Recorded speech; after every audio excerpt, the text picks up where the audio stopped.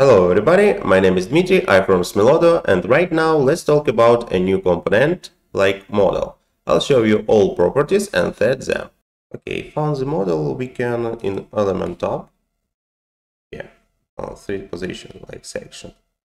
We just drag and drop here and see this model. If you want to add some content, you just need open model and work with it. After this, close and continue create content of page. Best practice, if you, for example, add section and section contains button, and this button will open, for example, this model. This can do structure like you can see now. For example, this section and this model under this section, it means like one block. And it will be better because if you have several models, better use each of them directly besides section. Inside the section, for example, button to open this model. Okay, let's go to settings of model.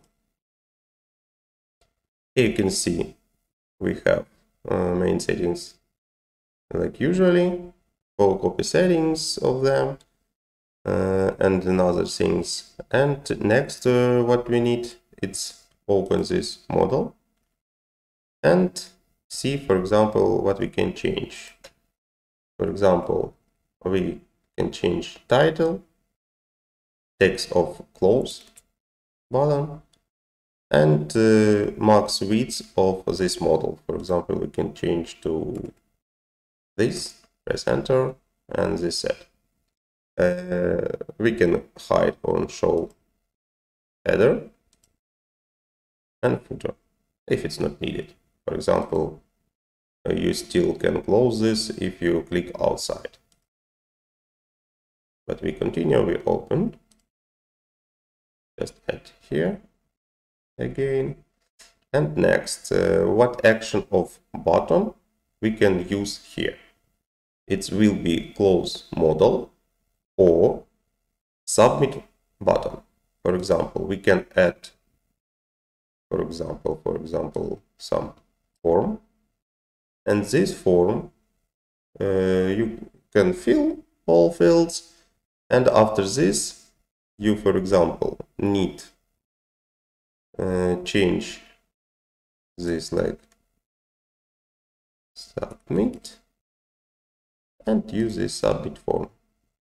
And on website side you have this model, and when you fully fill these fields you can submit, and this form will be submit like needed, like button.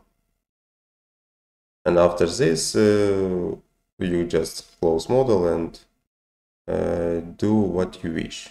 Okay, next thing, we can set background of this, and not only background, we can use image usually for section, for example.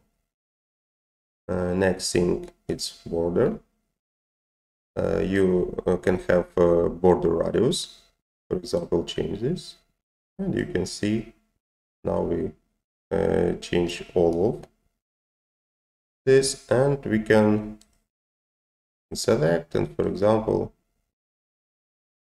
make only one of them use, and set color of this border and size if you need something change.